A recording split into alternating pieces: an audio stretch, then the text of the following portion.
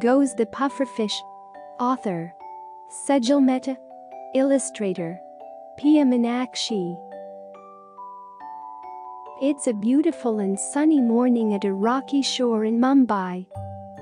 At low tide, all seems peaceful at a tide pool. A pink porcelain crab is looking for food. An orange starfish is moving slowly with its tube feet. But wait. Is it really peaceful?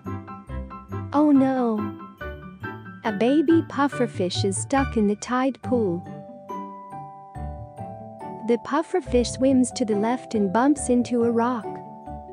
It swims to the right and bumps into a rock. It swims here and there and everywhere, but there seems no way out. Help! I am stuck! Cries the pufferfish. Whoop! It puffs up to protect itself from danger. It swims around in circles. Don't panic, little fish, says the porcelain crab. The tide will come back in, says the starfish. But the pufferfish is too frightened to listen. Round and round it goes. Who is making all this noise? A majestic octopus swims into the pool from under a rock. The pufferfish stares in awe. You feel trapped because the tide is low, says the octopus. When the tide is high, the water will cover all these rocks. And you will be able to swim back home to the sea. The pufferfish is relieved. It waits. In time, water flows under the porcelain crab's rock. It flows over the starfish. It flows into the tide pools. The water rises. The pufferfish rises with it.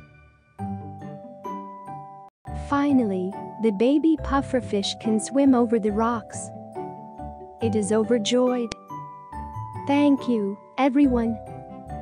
It calls out and swims away into the sea. Goodbye, little one. Swim safe. What is a tide pool? Tide pools are shallow pools of seawater on rocky shores. You find these at low tide when the rest of the water has flowed back into the sea. Tide pools are in the intertidal zone, the part of the beach only seen at low tide. Low tide is when the water flows back far into the sea. High tide is when the water covers most of the shore. Tides are caused by the gravitational pull of the moon on the earth.